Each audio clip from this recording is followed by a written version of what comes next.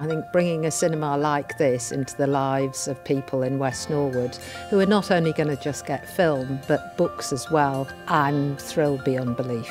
Well, I think it's a huge asset for the community. They've waited a long time, for the library, and to have a cinema in the same vicinity, the same place, is just phenomenal. People are so excited, as indeed I am. I'm going to take you on a whistle-stop tour of West Norwood Library and Picturehouse. I'm in love with what I'm calling the knick-knack wall. We have set up for Q&As, you'll see staging and all of them. This is set up for 3D digital projection. So this screen and screen below are essentially a brand new building, and the rest of the spaces going towards the library are existing in kind of modified spaces.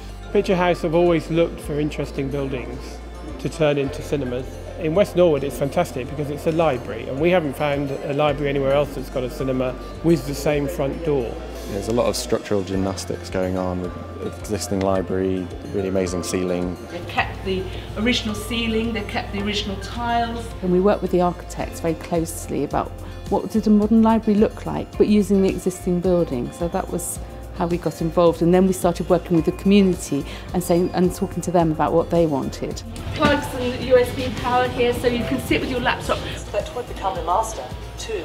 Did you check what it's reading? And that's Princess Margaret opening in 1969. I think one of the great opportunities we've got in West Norwood is the community aspect, because we've had so much input from local community being interested in the area. We really like to look at local British options. We're bringing in another 6 or 7 local beers, fresh products from Covent Garden.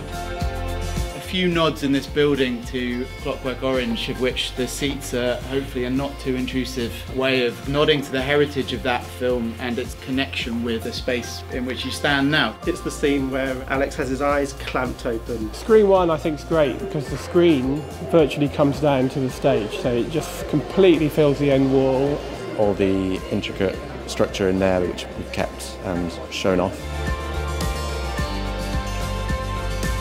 I think it's a good example of partnerships and what people can do together to sustain cultural life. The rest of the country can learn from West Norwood. This is where it's happening.